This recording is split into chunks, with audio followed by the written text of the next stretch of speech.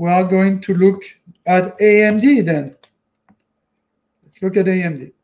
And this will be the last stock. I will do quickly Ethereum versus Bitcoin and AVAX. AVAX has done extremely well for us for the past few days. So AMD said, well, reaching the top, the 100% retracement area.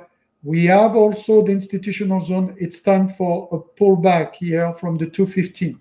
So I have a 215, 230 on the top in the institutions, and we are starting the retracement target.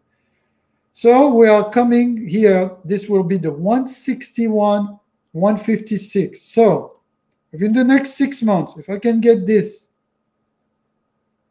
156, 160, I'm starting to buy. Next institutional zone is 135. I don't think we'll get the 135, but if you do get the 135, it's a Christmas gift, because my upper target for AMD will be 230, 250 after that. It'll be boom, and then the double top here, and then down. So this was AMD, 215, 230. Right now, retracement coming soon, 156, 135.